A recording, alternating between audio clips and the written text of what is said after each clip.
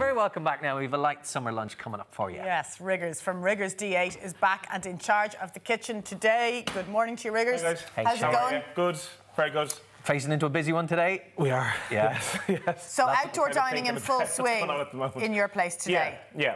So we just have like a small amount of tables. Like, it's not a huge area. We don't have a terrace, so right on the street. Okay. So but we're lucky we're at the end, so we have like an extra bit of space. So we've as many as we can possibly have. Okay, and plenty of Father's Day bookings? We've a good few. Okay, yeah. cool. Yeah. Right, what are you serving up today? So this is like a nice, you could do this for your dad today for lunch. Very nice, summery, light lunch. So we're doing some hake, okay? So I've got some fillets of hake here. I have a pan going. I've just cooked one there so you can see that's the finished product, right? So my pan is already nicely seasoned. I'm putting the skin side down, and that's kind of on a fairly high heat, as you can see. And then we're just gonna leave that for the skin to crisp. You know, hake is like nice and delicate, like cod. Small fillets like that, if you're cooking them skin side down, by the time the skin is nice and crisp, as long as the pan is not screaming hot, but nice heat to get the skin crisp, the flesh will be practically cooked. One quick flip, lower it down, leave it for a second, about 3 minutes, and then that should be done. Bit of colour on the other side. Bit of colour on the other side. You can always finish it in the oven. If you're nervous about frying fish like this for presentation purposes, it's not a big piece. You can always do your fillets like in a pan and then just finish them off in the oven. So I'm going to let them sit, all right? I've seasoned the skin to dry out some moisture, to try and get it to crisp a little bit quicker. And then in this pan then here, I have some onions. So what we're going to do is a butterbean mash. So you could do this like, I'll show you when I'm putting it in. You can leave these kind of whole and kind of full, or I just lightly bash them with a fork, so you've got some nice texture between the mash and the beans. The beans, yeah. Okay. So we're sautéing off an onion in a little bit of oil. So fairly high heat on that. Obviously, we're always trying to do this quite quickly. So you just want your onion to be nicely translucent. Yeah, not a huge amount of colour on it. Let it sweat off a little bit. You can add a little bit of salt into that. If you're frying onions and you want to caramelise them on a lower heat, you can always add a little bit of salt at the start, and it kind of brings out the moisture, keeps the temperature low and helps the caramelisation process. But it takes a while, you know, as opposed to really quickly. Kind of gradual. Yeah. So you can see that they're starting to go, right? So what I'm going to do is add a couple of cloves of garlic into that. Okay. Right? So I'm just going to grate them in. This is how I do my garlic for everything. Just peel it and grate it. Okay. Right? And get rid of the skin. And it just means that it's easier than...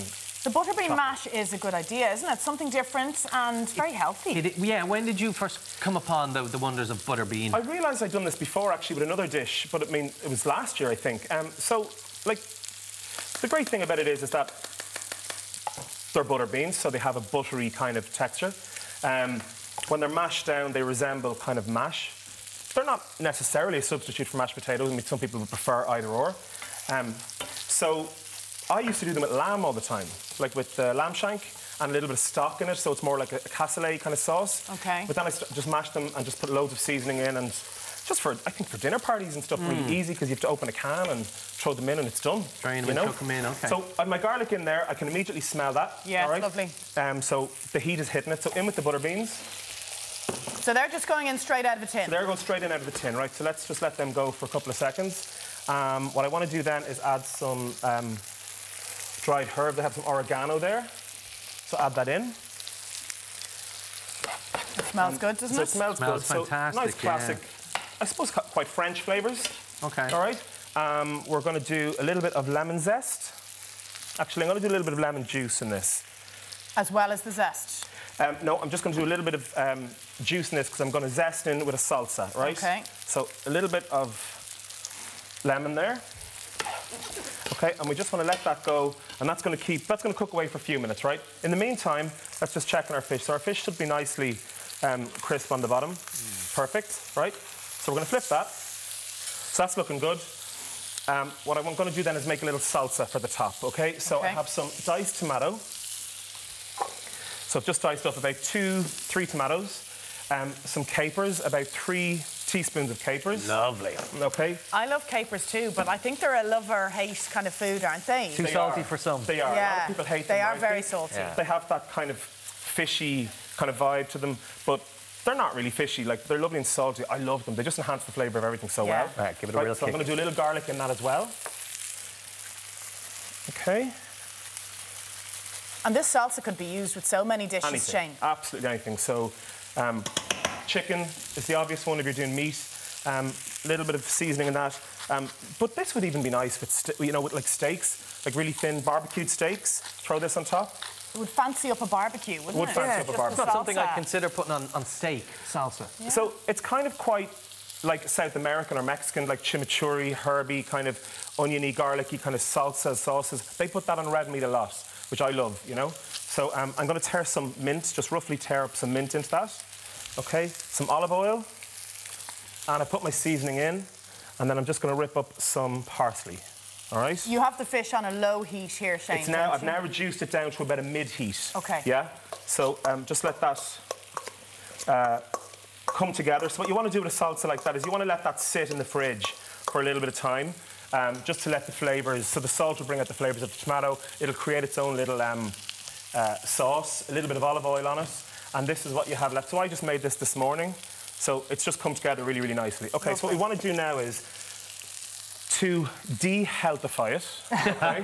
We were going so well up until now. Is lob in A hell of a lot of butter. a knob of butter, okay? Yeah, we were exchanging glances going, he hasn't done anything bold to it yet. As always, we got to have... This is Riggers, what's going on? I know, we have to You've have that bit of changed. flavour. Well, it is Father's Day. It so I is suppose Father's Day. The daddies are allowed to indulge, aren't they? They are, yeah. So I'm going to do the zest. So you were, Anna, sorry, you said about the zest as well. I am going to put a bit of zest in that now to finish it, okay? So I have a little bit of juice. And I'm going to do a little bit again in the salsa. Into the salsa as well. And maybe just a little squeeze as well, all right? Got a lot of bit flavours acid. going on. Yeah. Okay, so loads of flavours. Now, as you can see, there's a few components to this dish, but it is quite quick, It's not hard if I can do it in this time. And then all we want to do is just take a fork, right?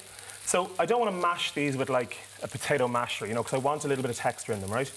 And you could add some stock, which would be delicious, a splash of white wine at this point. Oh, nice. And that you could keep it, maybe some of your diced tomato in there as well, and that will give you like a nice cassoulet kind of vibe with some chicken stock. But I just wanted to try and emulate a mash, okay? Now, there's loads of fibre in this, so it is quite a healthy dish, right?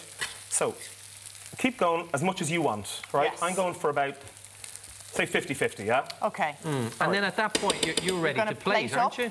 So that's about it, okay? So you just want to let that go for another second or two, just to bring it together, okay? And then, nice big serving spoon. Plate So that there's up. kind of 3 stories going on here, isn't Yes. there? 3 layers. So use a fish slice, not your fingers. As you know, I have asbestos fingers. He's a pro. Some salsa.